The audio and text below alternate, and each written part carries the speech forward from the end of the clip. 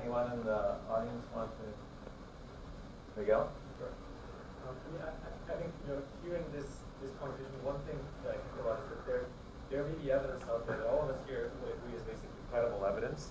And that one of the things that I see as important in thinking about how research translates to policies, that sometimes policymakers are interested in they may be interested in evidence, but they're more avid consumers of certain things that we may come up with. So the access question, for example, extremely avid consumers of, and we would say there's good evidence behind that. And the quality question, they're not avid consumers of.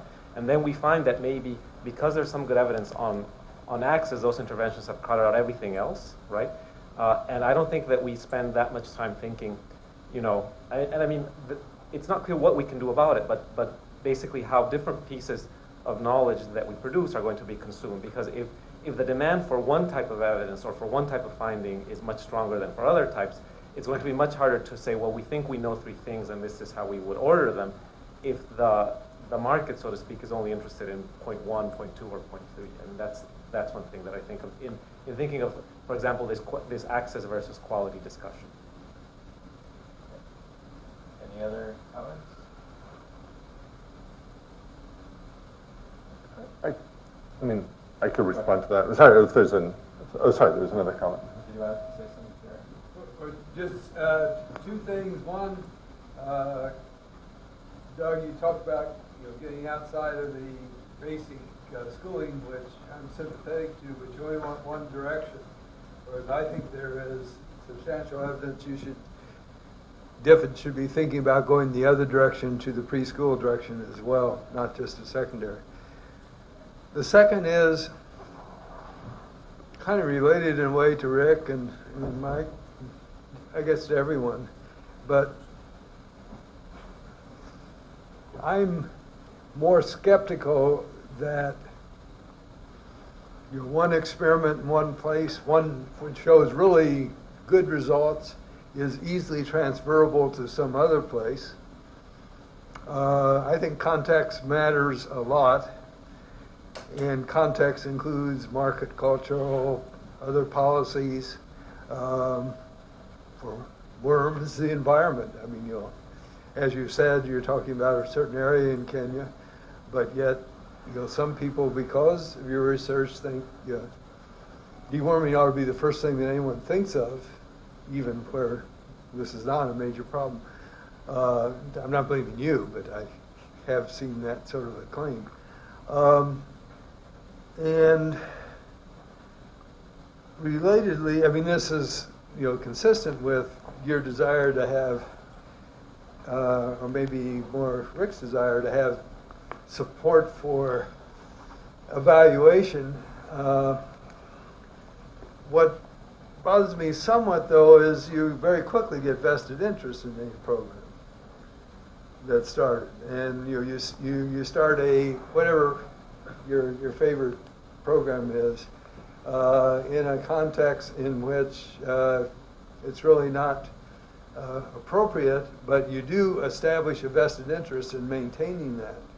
And so in my ideal democratic world, we would have sunset institutions are built in to any of these programs, monitoring, evaluation, and a need for confirmation, after 5 years or 3 years or some period of time, rather than starting it because it seemed to work well someplace else, without either the evaluation or the need for reconfirmation.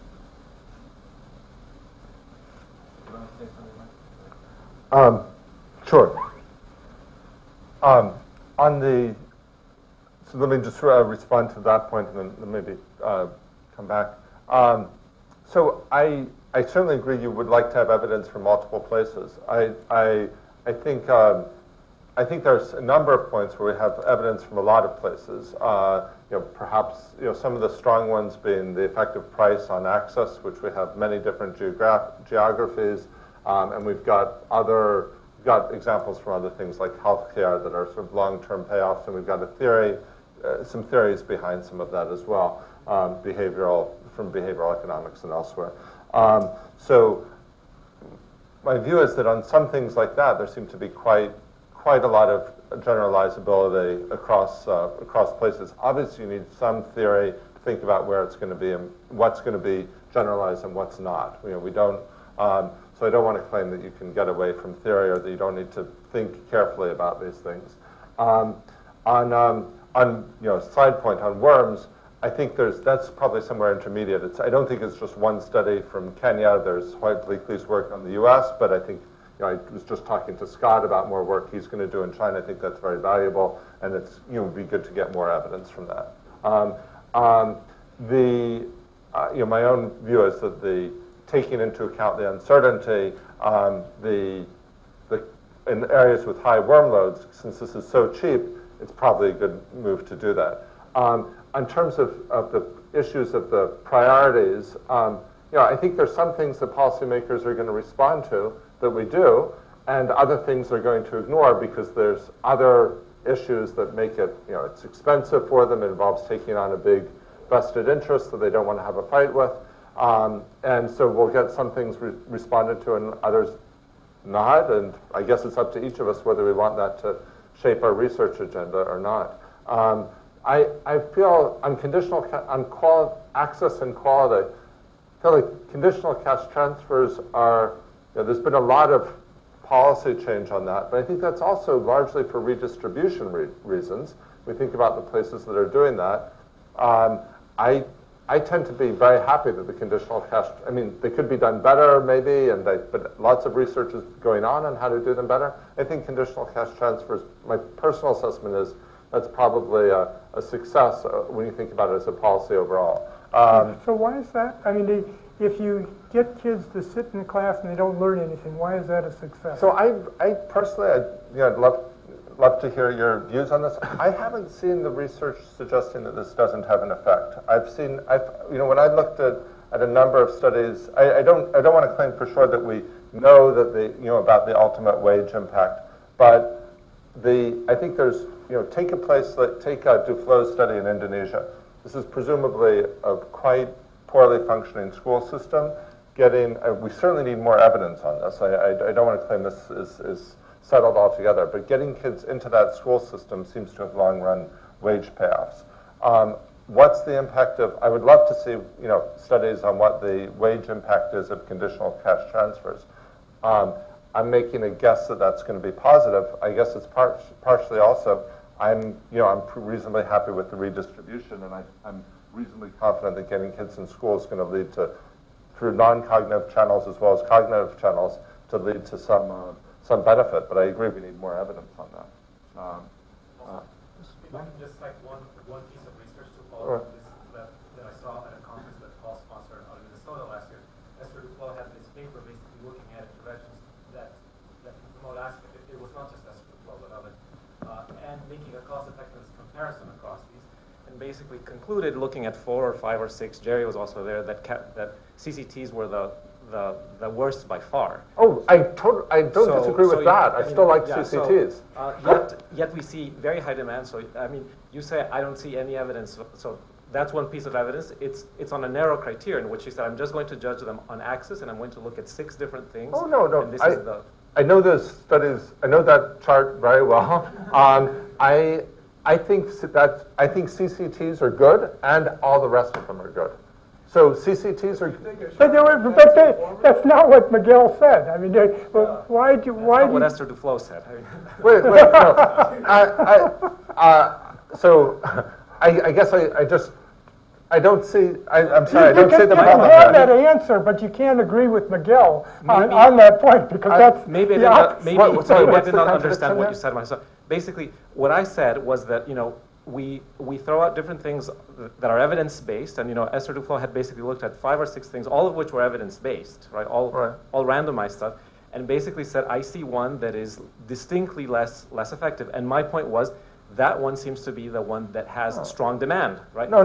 Understanding why that may be seems to me, all I said was that seems to me like an important question for researchers to think about of the things we produce. And I'm not saying that changes anyone's research agenda. It certainly hasn't changed mine. What is it that has demand? That's all I think, so on this, those were the things where there was evidence. Okay, there's a lot of things where there's no evidence, and there's other things with zero impact.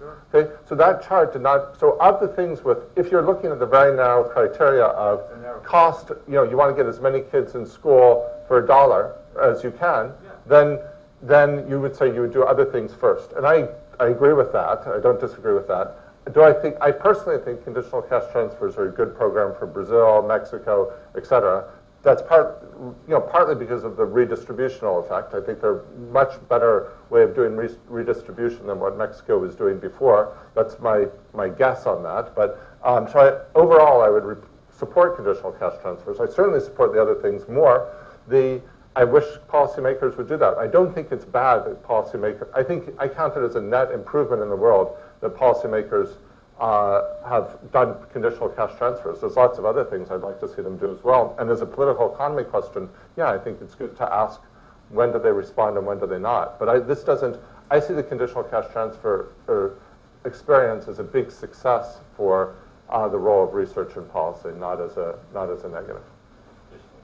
So I love this conversation because we keep having it all the time. What constitutes evidence, right? And just to complicate it, you could say we have a lot of evidence of price and access. I could say, well, if I was a neoclassical economist, that would tell me the demand curve is highly elastic. So, Shepard's lemma would say, don't subsidize it, right? So, if we are going to use revealed preference as a measure of welfare, the fact that the demand curve is very elastic in those portions would actually say this is not as good to be subsidized. And that's a discussion that we're having right now in a lot of places, right? I mean, that ultimately the fact that the poor are very, very elastic to small changes in prices tells me they don't care about this good, right?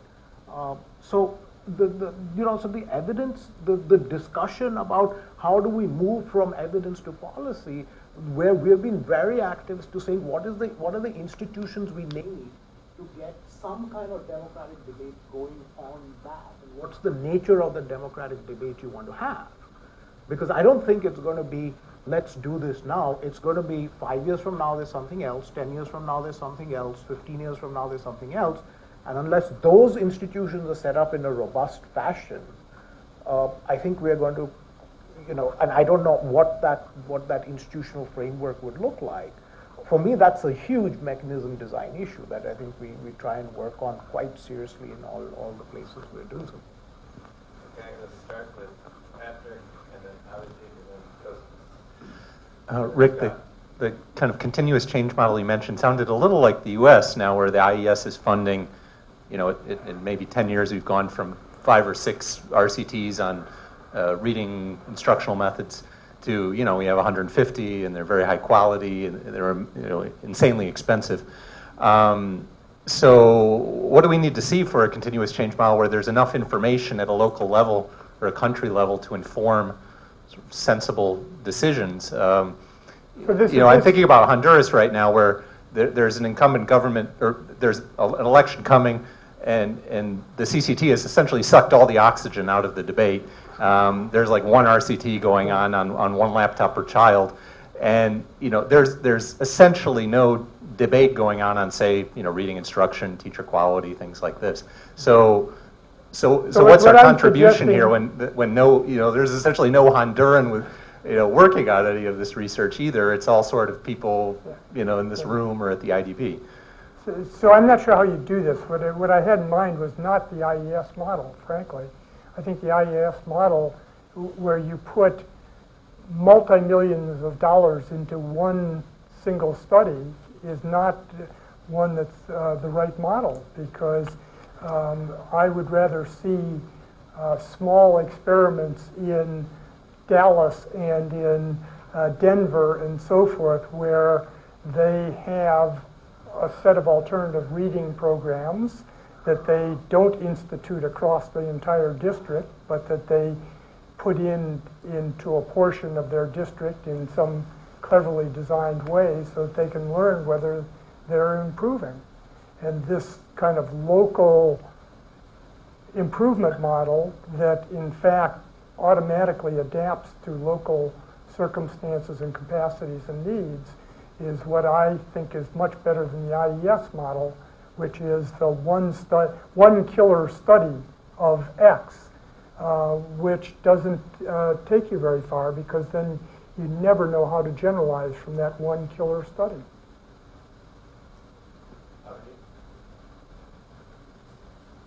So one of the questions that I've had is, we know that administrative reform is pretty central to a lot of the mileage to be gained around improvements, especially in Asia and Africa, I would assume. But we don't really know very much about how to do it. So I mean, contract teachers are incredibly more productive, but they're also increasingly better at getting organized, at getting regularized. And so the long-term impacts on public finance could be massive from expanding contract teachers in the short term. Or, teacher performance pay works, but we don't really know how to robustly design a system where the inspectors and the teachers can't collude. So that would be a case, again, like in India. What would a sensible research strategy even look like for trying to look at these questions which deal with one-off administrative reform and presumably going across the system and presumably over a long enough period of time so that, so that adequate time's gone for learning to take place and any collusion to have shown itself? How would we even begin to study political economy questions of that variety? Did you want to answer, or we should share to the next? No. I'm not sure anyone wants.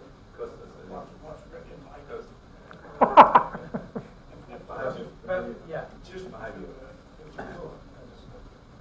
I was just trying to think, obviously there are many policies that target things like access or whatever. However, we shouldn't evaluate these policies just on the basis of whether they achieve access or not. So when we're talking about CCTs or when we're talking about deworming, clearly a CCT program will have a vast array of other potential outcomes. It's a welfare program. It might have impacts on health. Indeed, if you look at CCTs, they're not only designed for access, right? Because they are given to families with kids in age groups where the participation is 100% or 95%, right? So I think we have to be a bit careful in categorizing these policies just on the basis of something that we happen to be focusing on at that point, might be access to school. And we should, of course, if it is specifically, a program is very narrowly defined to achieve access, then you evaluate on that basis. And of course, our randomized experiments are designed to look at 1, 2, 3, or 4 outcomes. But we shouldn't lose the big picture. There's a kind of general equilibrium feature here. And when we institute a welfare program or a more narrowly defined program, we should ultimately think about it in those terms, even if it is difficult and even if it requires beyond our randomization, structural models and other thought processes that go beyond RCTs. Scott, and then Horacio.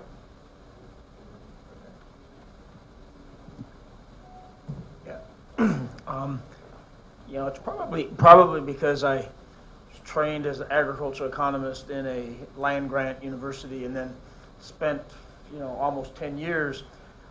That's how I always see what is the role of evidence-based research in trying to change policy. I look through those glasses, and it's really two things. So there's the basic research that's going on here, right? And then, you have land grant institutions in every state replicating the big breakthroughs that come at the national system that then take and adapt. And then you have the extension agents that take it out to the counties that offer it out there, and then there's sort of uptake. And I think that, when I hear Kartik explain, that's why I always keep asking him every time I see him, how do you work? What's your, and he's sort of working with the Land Grant Institute in India, and other people here, you guys here too, right? But I think that we haven't systematized that in education and health like the U.S. and other countries did in agriculture research. It's probably the political economy under that, right? Where you have lots of voting farmers who have this enormous political power, and they track the attention of politicians. But I think that in some sense that's where we have to go. And that strikes the balance between. I hear Michael say, "That's exactly. We do know a lot, right?" And then I'm going to say, I hear Rick say, "Yeah, you don't want to push this down everybody's throat, you know. So how do you get through and strike that balance, right? Because you don't need worms everywhere, but then worms are a huge problem, and they're so easy to and there's a way, and then there's a way to implement parenting decisions that the parenting interventions, but you need to have the right sort of environment to do that and political will. So it's Okay. Russ? Yeah, I wanted to say two things. Partly I agree with some of the things that Costas was saying. There's some, it's true for the debate about education and schools and access to learning. But more generally, I think it's true for lots of the intervention that if you think of the role that we as economists, I guess for a change element conference where mostly we are economists, what do we do in all these fields? I mean, why don't we delegate to doctors or to education specialists and nutritionists and all these interventions? And I think the main competitive advantage that we have is if we think about behavioral dysfunction, about markets, about chain equilibrium. And I think we shouldn't ever forget that. And while the evidence that comes out for all the RCTs is extremely useful, I think in terms of what we can get out of that, it's crucial that we use the models that allows us to extrapolate that evidence and to paint the general picture, which in the case of schools, and I really like interventions because it does point out to the need to identify where the frictions are, where the interventions are, in order to correct, to interpret specific interventions. The second point I wanted to make, which is somewhat related to that, but is more general to the, I'm glad that Mike has got the same sort of moves that we have when we see the use or misuse of evidence, prohibition state of evidence. The thing is that for that reason, I don't know the answer to that, but on the other hand, I deeply disliked that chart that Chris referred to, mainly because I think it's way too simplistic. And probably you understand what's behind that picture, but it lends itself to huge misuse by policymakers, either because it's misinterpreted, generally misinterpreted, or for vested interest. So I think we should be extremely careful in the way, we shouldn't risk to oversimplify things and hope that that is not used. We should be extremely careful in the way we take things. And that goes not just for the crap, but we're talking about CCPs. I agree with you that a big chunk of CCPs has been, a success of CCPs has been in distribution, but also, the evidence of CCP has been overly simplified. That depicted as a success in increasing access. That's not true everywhere. Even in Mexico, if you move away from rural Mexico, urban Mexico, was pretty much ineffective